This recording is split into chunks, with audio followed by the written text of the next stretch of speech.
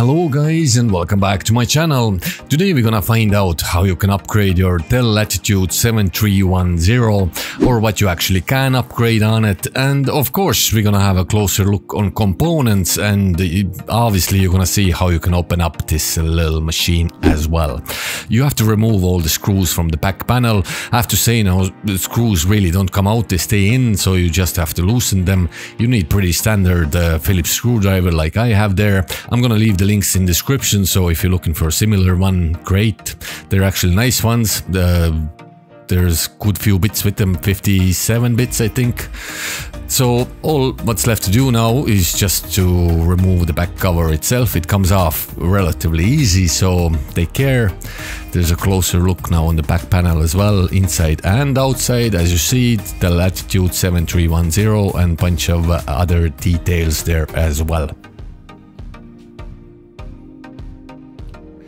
That's inside look, just in case you're looking for a part, you know how it looks.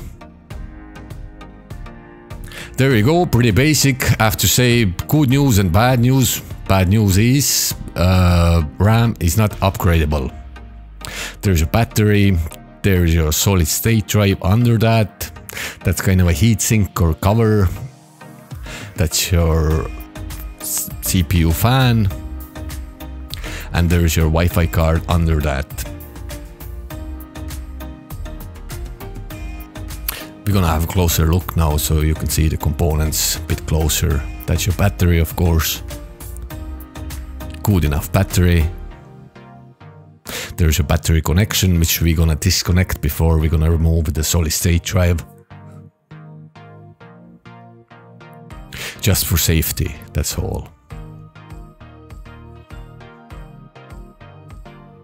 That's your CPU fan, now closer look. And your Wi-Fi card on the left there as well.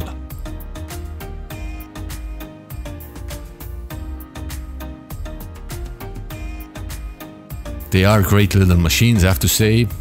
Only thing is, sadly now RAM is not upgradable. This machine have 16 gigs on board, so that's what I'm stuck with. If you have 8 gigs on the same machine, too bad. Okay, before you start removing the solid state drive, you have to remove that little heatsink or cover.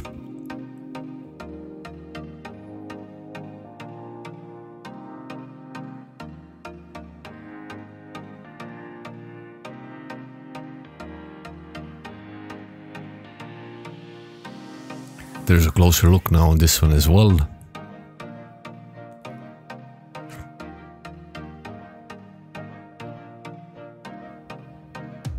Okay, before you remove your solid state drive, I do recommend disconnecting battery. It's simple enough. You have to just pull that black thingy there towards you, and that's it. Battery disconnected. Now you can remove your solid state drive. Have removed them before battery connected and nothing happened, so probably not a big deal if you leave it connected, but just it only takes a second to disconnect, so I do recommend it. At the moment there's a 256 gigabyte on board, and I'm gonna swap that to 1 terabyte. There you go, it's Micron, 256 gigs. This laptop came now with it. I don't know was that originally there or not, but that's what was in it anyway. So I'm gonna put the Samsung 1 terabyte in it and install the system again, and we're gonna go later to Windows and show some specs as well. I show you some specs as well. That's the drive now, what's gonna go in. It's 1 terabyte, good enough drives I suppose. Same thing, I'm gonna leave the link in description if you're looking for same one or similar one. I'm gonna leave a few others as well, so if you're looking for maybe more powerful or... yeah. That's it, that's how it looks like now out of the package. 970 Evo Plus. Great drives, cheap enough as well. Actually I got that, I think it was around $60, not more anyway.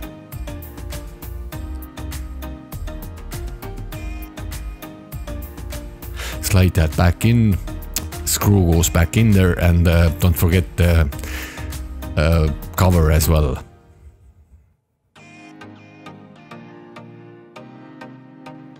And as I said, great laptop, you can upgrade solid state drive, no problem.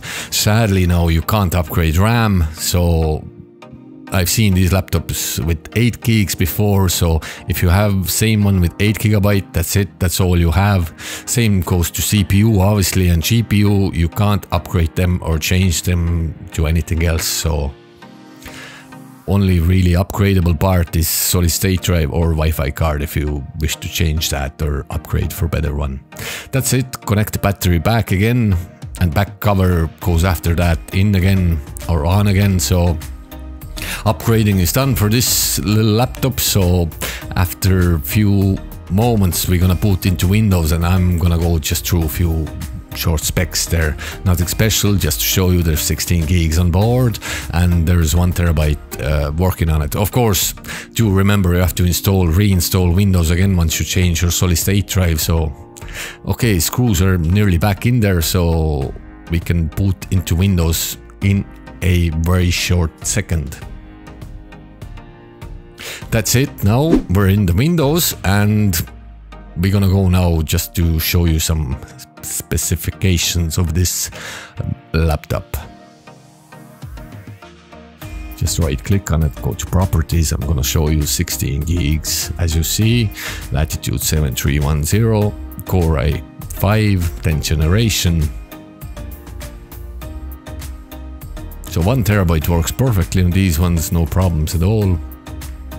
I'm gonna go to device manager now as well, so you can see the specs there. That's your drive. Obviously it doesn't show up there as 1 TB, it's always less. Go to device manager, and here we are now, just few seconds. That's your drive there, Samsung 970 Evo Plus, 1 TB.